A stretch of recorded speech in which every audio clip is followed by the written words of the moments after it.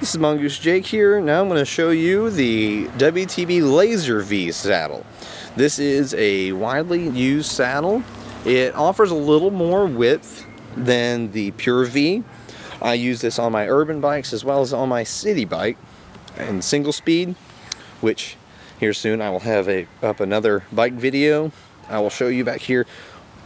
This saddle here, as you can see, what they call the love channel, it is deeper, offers more relief. The saddle is softer and a little wider. This bike is rigid. Of course, this is the Mongoose Paver that I've been upgrading and showing you videos of. And with being a rigid, I went with a little more cushion than my favorite mountain bike saddle, the Pure V. Now, this saddle, I actually got this very cheap on eBay. I only spent about $15 on this saddle, so, and that was including shipping. So I got a past year's model, but this is the race version again that has the chromoly rails. Now this is a little bit heavier than the Pure V, but not too much to where you would actually have to worry about it. It does have abrasion resistant corners. You see this one has a contrast stitching. It doesn't have the color options that the Pure V has. Like I have one Pure V that has a chrome strip coming down the side, and if you look, I'm posting a video today of the one on my Tayax that has a red strip. The Laser V does not have those options, but this is actually a good saddle for a beginner.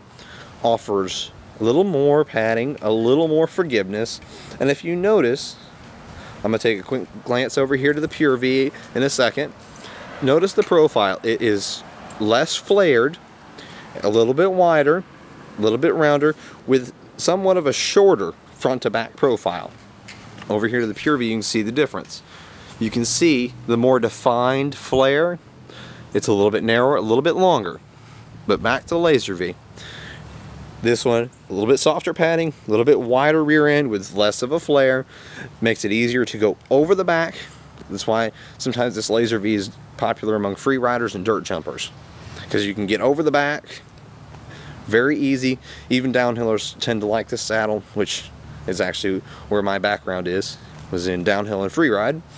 But good saddle for beginners or those looking for a little more plushness than what the Pure V has. But the Pure V is still my favorite. This is a close second, and as you can see, I tend to use it for city bikes and urban bikes, which, just as a hint, here in a couple weeks I'm going to have up another bike video for you guys. But on the saddle here, if you have any questions, comments, leave them in the section below and I will get to them.